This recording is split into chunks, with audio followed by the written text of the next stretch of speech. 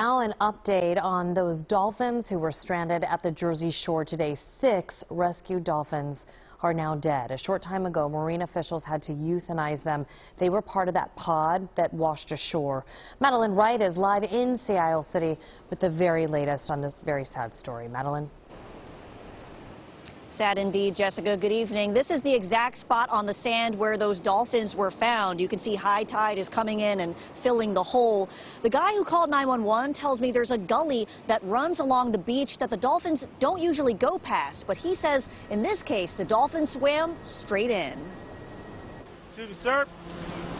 Off the jetty. Sea Isle City police roped off the beach with caution tape after 8 dolphins washed ashore near 52nd Street and Pleasure Avenue around 11 o'clock Tuesday morning. It's very sad. At the time, 2 were dead. Tim Ramsey spotted the 6 that were still alive. 6 big dolphins just kind of flapping around on the beach. I was kind of stunned for 30 seconds or so and watched them for less than a minute, called the police. About half a dozen officers and public works crews spent hours pouring buckets of seawater onto the dolphins to keep them alive, while dozens of onlookers watched. They're working, but I mean, get dolphins washed up on the beach, that's a tough thing to see. Many onlookers wondered why workers didn't put the dolphins back into the water immediately.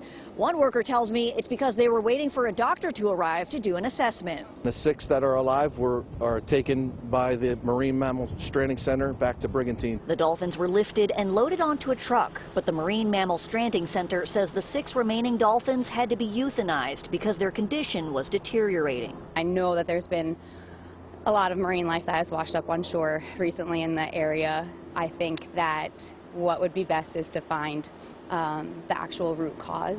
Nicole Ragucci says she saw 30 to 50 dolphins swimming in the ocean right before this happened. To see them in their natural habitat having seemingly a wonderful time, to now the whole family or the whole pod is here, is just really shocking.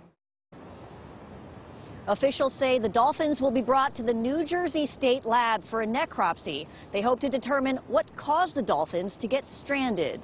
Live in Sea Isle City, Madeleine Wright, CBS News, Philadelphia. I know you'll keep us updated. Madeleine, thank you.